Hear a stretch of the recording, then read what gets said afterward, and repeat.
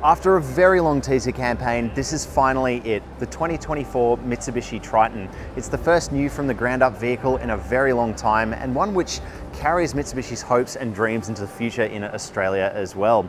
In this video, we're going to walk you through everything you need to know about this new truck, including when it will arrive in Australia and all the other details that you should know about its new engine, its new chassis, and how it's expanded in almost every dimension. There's a lot to cover, so let's get into it. The new generation Triton has expanded in every dimension compared to the aging model it replaces, with a whopping 130 extra millimeters in its wheelbase, an expanded length, width and height too. The same goes for its tray, which is expanded by 35 millimeters and interior space as well. We can't tell you how much it will cost in Australia yet, but we can tell you it's set to land in 4 familiar variants: the base GLX, mid-grade GLX Plus and GLS, as well as the top spec GSR. Only the GLX can be had as a 4x2, while the GLX Plus is the only version which can be chosen as an extra cab.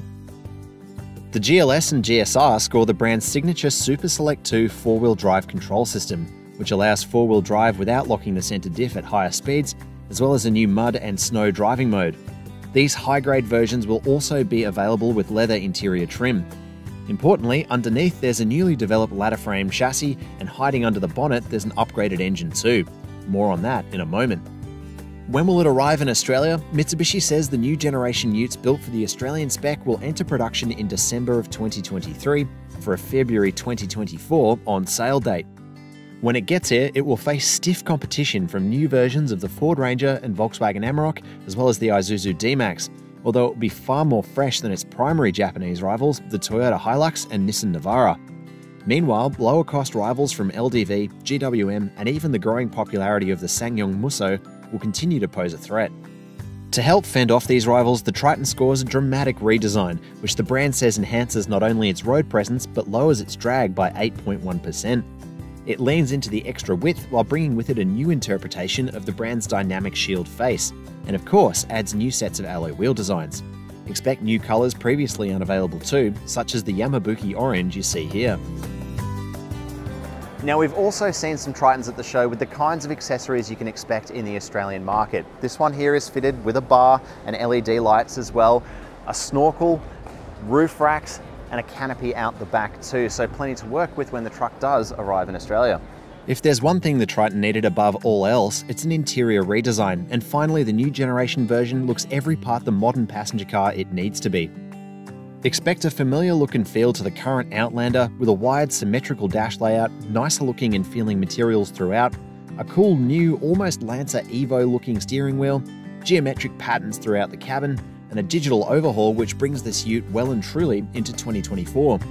This includes a similar 9-inch multimedia touchscreen now with wireless Apple CarPlay and Android connectivity to the one that appears in the Outlander, and a 7-inch semi-digital instrument cluster too. The inside of the Triton's cabin is expanded by 49 millimeters in terms of its width, which doesn't sound like a lot on paper, but it does go a long way to making this truck feel bigger and tougher than it was before. As you can see here, there's a cool new steering wheel, not like one we've seen on any Mitsubishi product before. It's kind of got almost an Evo look to it, which I really like. The one in this one is leather bound, kind of like the steering wheels you can expect on higher grade vehicles in Australia. You've got this nice big touchscreen panel, which is similar from the one that appears in the Outlander, complete with dials and switches as well, so you won't have to negotiate with things purely through a touch interface. That's really nice to see. This model being similar to what you can expect in the Australian market too. There's the familiar Super Select drive selector down here, but it's also got some new drive modes, some new software this time around as well. Now, I have set this car to my own driving position, and it feels really quite good here. I feel like I've got a good handle on the wheel. There's quite a nice sort of high belt line, but good visibility over the bonnet as well, and I do feel quite comfortable in here. There is an increase in soft touch materials which weren't in the Triton before. Hopping in the back seat here, and Mitsubishi has again promised improved space for the back seat, and well, it feels pretty good.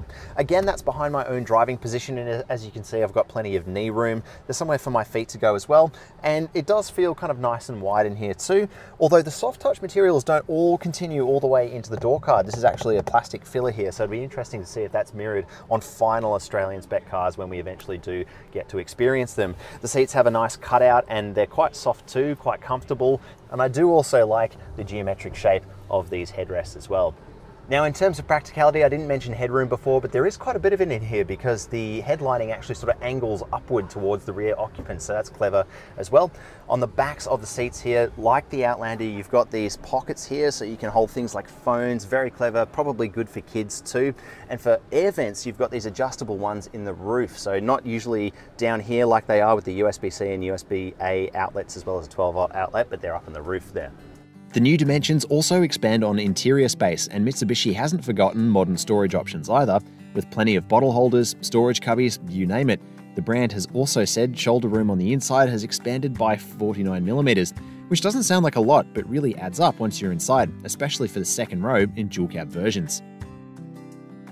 Now, in terms of practicality around the back here, this tray has extended by 35mm, and in terms of towing capacity, well, that's some of the biggest news. It's been majorly upgraded by 400 kilos to a total of 3,500 kilos, much more competitive. For those interested in off-roading angles and ground clearance, see those for the dual cab 4x4 version on your screen now. That's not necessarily where the big news stops though, because Mitsubishi is finally introducing an upgraded engine for the incoming Triton. Now, those who are hoping for a V6 this time around, well, they might be a little bit disappointed to see that the new Triton actually ships with a 2.4 litre four-cylinder engine, the same as before, but it has been significantly upgraded with a new bi-turbo setup for totals of 150 kilowatts and 470 newton meters.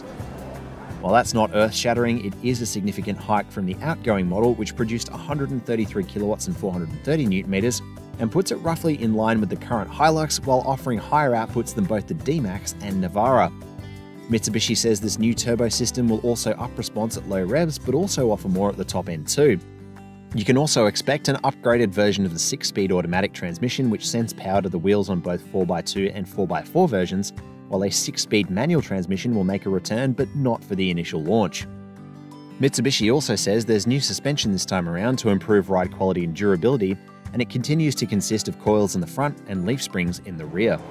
Now, I know there's been a lot of talk of a Raptor rivaling full-fat Rally Art version, and for a hint of what that could look like, take a look at the AXCR rally truck. Doesn't it look tough? While we don't yet have fuel consumption figures to share, it's interesting that Mitsubishi has made no announcement of even a mild hybrid system to help trim those numbers down, and has even doused speculation that there might be a plug-in hybrid version in the works, with executives telling CarsGuide that the brand doesn't see a market for a plug-in hybrid ute. What can we expect on the electrification front then? Mitsubishi's plans include a fully electric ute, which it says will be related to the new Triton, but it might have a different name altogether. We'll have to wait until a later date to find out more. Safety is another area where Mitsubishi has made major strides this time around. The new generation Triton will feature auto emergency braking with pedestrian and cyclist detection, lane departure warning, active yaw control, adaptive cruise control on automatic models, and blind spot monitoring with rear cross traffic alert. For the first time, the Triton also offers driver attention monitoring and a center airbag as it angles for a maximum ANCAP safety rating. Expect news on that front closer to its Australian launch. Finally, on the ownership front, Mitsubishi continues to offer its conditional 10-year warranty, the longest in the industry if you follow the brand's servicing schedule, which is paired with a 10-year cap price servicing program. We don't yet have details on service intervals or pricing, so stay tuned closer to the new Triton's launch for further details. So there you have it, everything we know so far about the 2024 Mitsubishi Triton. It's clear the brand has upped the ante this time around while sticking to the formula that's made it so successful in the past. But maybe now it's time for you to let us know what you think. Has Mitsubishi done enough this time around to make the Triton competitive enough with cars like the Hilux, like the Ranger? Let us know in the comments below. And as always, check out our full coverage of this event of the Triton over at carsguide.com.au.